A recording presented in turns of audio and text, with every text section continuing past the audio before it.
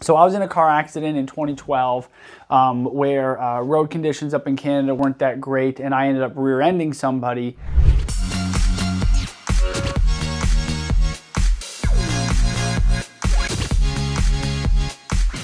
Hey everybody, so it has been a little while since I have talked about low back pain, and someone in my comments on Instagram today actually had asked if I could do another video on low back pain. And so I thought this would actually be a really great opportunity just to kind of talk through just some different concepts that I think about, one as a physician, but two also from experience with having intermittent chronic back pain over the last 6 years or so.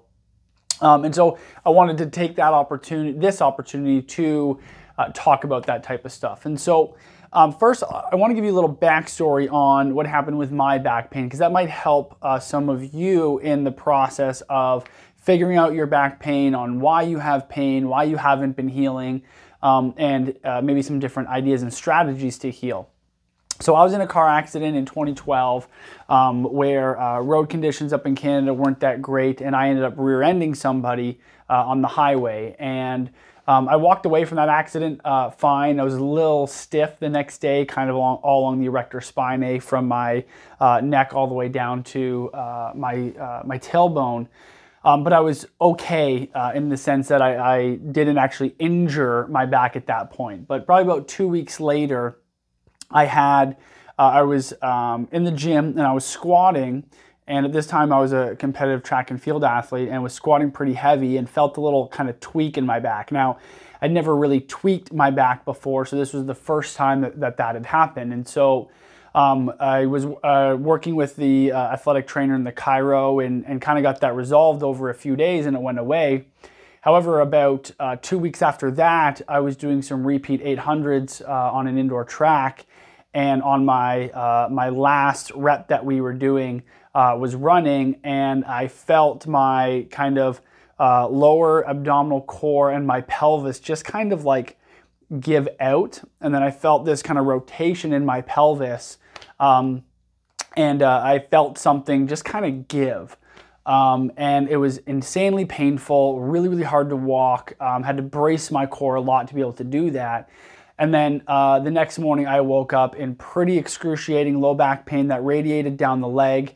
And I had the classic symptoms of a herniated disc, where any form of coughing, sneezing, bowel movements, all that type of stuff was so insanely painful that it was really hard to bear. And at that time, a cough or a sneeze would actually take me down to my knees. That's how painful it was.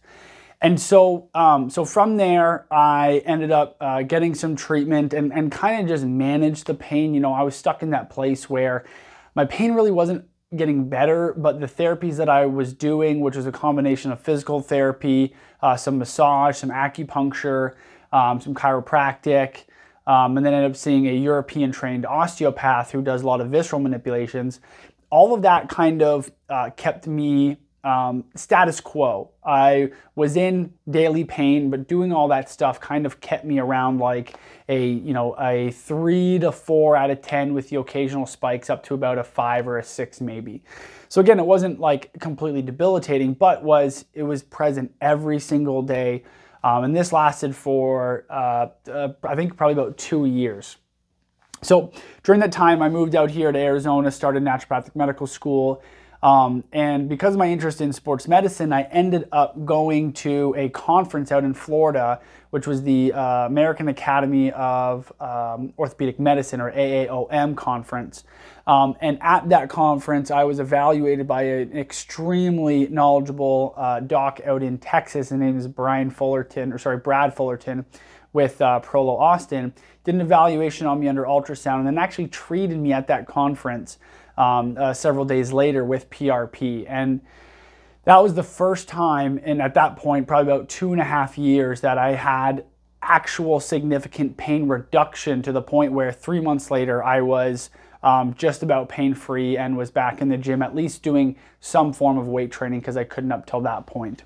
And then, to make a long story short, over the next few years, you know, I was hit on the highway. I was rear-ended at a stoplight from a kid playing Pokemon Go during the Pokemon Go craze. And so I've cycled in and out of low back pain.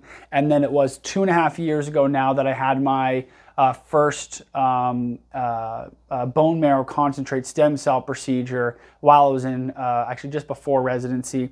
Or no, I was in residency, I think. Anyways. And ever since then, I have, for the most part, been 95% pain-free.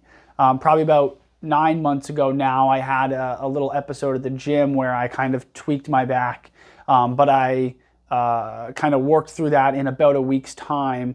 And this is actually where I want to go with this conversation.